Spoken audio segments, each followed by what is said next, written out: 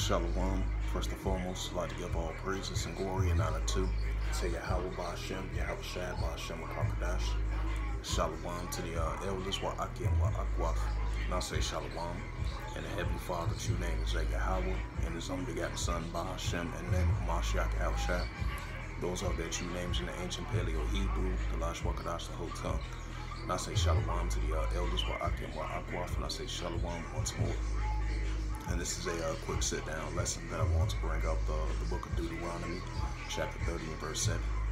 And this is the Book of Deuteronomy, Chapter 30, verse 7. And I'm going to bring out some precepts to help me out to lead the way of this sit-down lesson of Deuteronomy, Chapter 30, verse 7. And that's the title of the sit-down lesson. This is Deuteronomy, Chapter 30 and verse 7. And this is from BibleGateway.com passage of cross-reference scriptures to Deuteronomy 30, verse 7.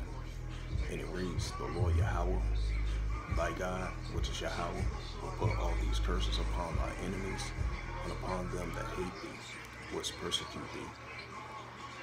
Right, so all these curses are starting to come upon our the other enemies of our enemies of the other nations. You know, because all these nations are the Heavenly Father enemies. All the Heavenly Father enemies are our enemies as well too. You know, so now we're starting to see all these curses are taking toll on these other nations as well too, even though it's still on us as well too, due to our transgressions, our iniquities, and our sins, you know, that we've been doing wrong in the sight of the Heavenly Father. That's why we're continuously turning back into the ways of the Heavenly Father, just like it says in Isaiah 55 and verse 6. "Seek ye the Lord Yahweh while he may be found, call upon him while he is near."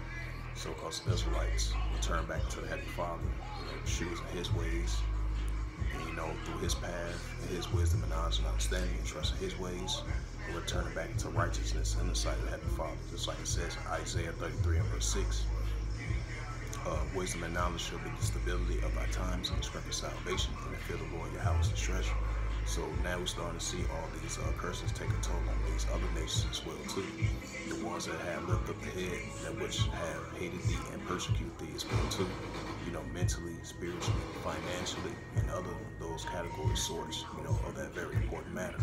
Now we're starting to see these other nations, you know, they feeling the wrath of the Heavenly Father. You know, now we're starting to see that.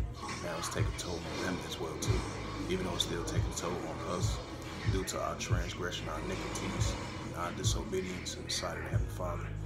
So that shows you that the Heavenly Father, he's not a respectable person. If he jacking up his own people that he loves, you know, that's why the scripture says, "Has the Heavenly Father cast away his people, Yahweh forbid." So he chastises us for correction, you know. So how much more than us than these other nations, you know. So that shows you that the Heavenly Father, he's not a respectable person, you know, because he's a true creator. He's in control of everything, you know. It's like it says in Isaiah 45 and verse 7, "I form the light, I create darkness, I create peace, I, the Lord Yahweh, does all these things." Ecclesiastes 12 and verse 14, you know, whether it be secret, whether it be good, or whether it be evil. You know, so the Lord Yahweh, he does all these things, so he's in control of everything, and he's not a respectable person. You know, even though he jacked up his people for transgressions and not committing our sins in the sight of the Heavenly Father, and he's continually chastising us for correction. You know, he chastised those who he loved, which is his people. You know, that's why he haven't cast away his people. He chastising us for correction. Now we starting to see, you know, these other nations, they getting jacked up by the wrath of the Heavenly Father, Yahweh.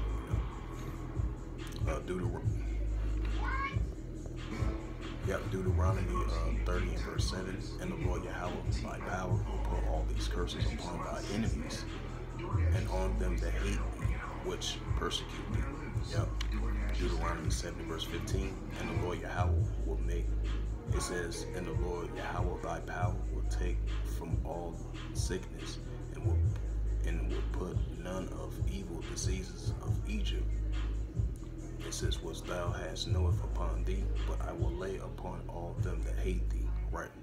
So just like he jacked up ancient Egypt, those Egyptians, how they had the Israelites in captivity, the Heavenly Father sent plagues upon Egypt, ancient Egypt. Now he's sending upon these famines and pestilent plagues upon modern day Egypt, you know, because there's no new thing under the sun.